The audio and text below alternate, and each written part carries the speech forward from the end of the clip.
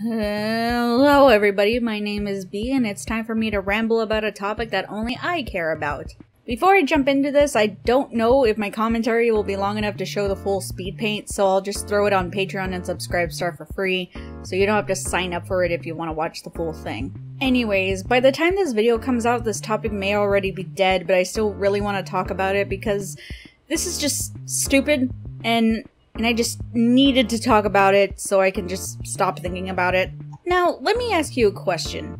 What do you do when a popular YouTuber gives actual good advice? Do you A, take the advice, or B, twist their words and completely make them out to be an asshole when they are totally not being an asshole, you just want to be a victim? If you chose A, you are absolutely wrong because people took this situation and twisted it beyond oblivion that it gave me a whiplash. And it actually made me angry that I had to make an impromptu video, which is this one. Without any further ado, let's jump right into this shit show. Meet Colliope Mori, a VTuber with over 1 million subscribers who is associated with a very popular company called Hololive. She does your typical VTuber stuff like play video games, do Q&As, have karaoke nights, have watch parties, and she also makes her own music, which I love.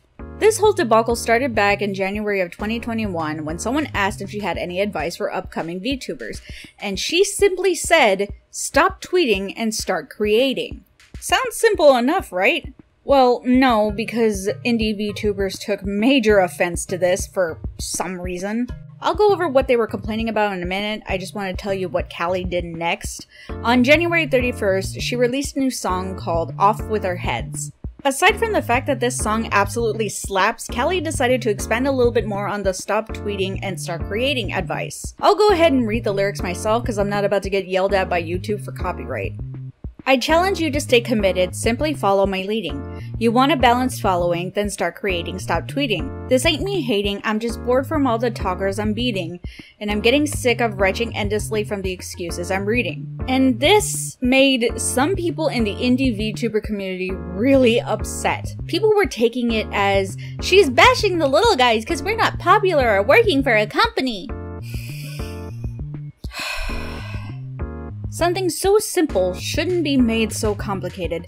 I have never seen such point-blank advice be twisted into something that it's not. Until this one. The literal point of the song is, if you want to succeed, you have to work for it. Stop sitting on your ass and do something about it. It's the same thing as, you're not gonna get hired for a job if you don't apply. This is literally the anime girl version to the Shia LaBeouf just do it meme. But no, people rather just twist the meaning of it and make themselves out to be victims because a popular YouTuber told them to do something. Callie cares so much about the smaller VTubers. I have seen her root for them and join their streams. She wants to see everyone succeed and become something great. That's why she made this song. The harsh tone is just a little something called tough love. This song is supposed to be a motivator. And look, I'm not a VTuber, but it motivated me to work harder. The song did its job for me. I also want to talk about this specific verse in the song because it also seems to be a point of criticism. Cropped a decent crop of follows, all those asking me how. They spot the name, the fame, start shaming, raising their brows. All like, easy for you to say, little miss company hire, as if these moves did not take heartache and these tracks are not fire. As if this back did not break over and over, I near expired. As if a million skeletons hit that subscribe for satire. And though this hell is 10 times hotter than the start, I ain't tired. Thank God I'm death, or I'd drawn my last breath and peaced out or retired. This verse is directed towards the people who are out here saying she's only popular because she works with Hololive. Now, I don't doubt that Hololive is part of the reason where she is now, but a lot of it has to do with the fact that she worked her ass off to gain 1 million subscribers. The woman speaks English and Japanese. She makes her own music, entertains thousands of people every day with few days off, and you bet your ass she worked for it. She reaped her reward. Get it? Reaped? 'Cause she's a reaper? Hololive didn't just give her fans out of the gate. She busted her ass for it. Hololive was just a bonus. She also mentions in the description of the music video that she understands that some things are out of people's control, and that the moral of the song is not directed towards those people. It's to the people who want to do this as a job, but are constantly making excuses and avoiding everything to put in the effort.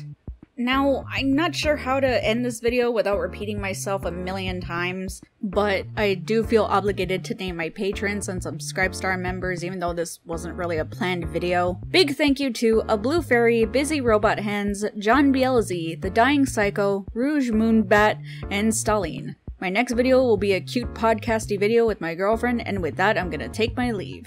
I'll see y'all later, bye!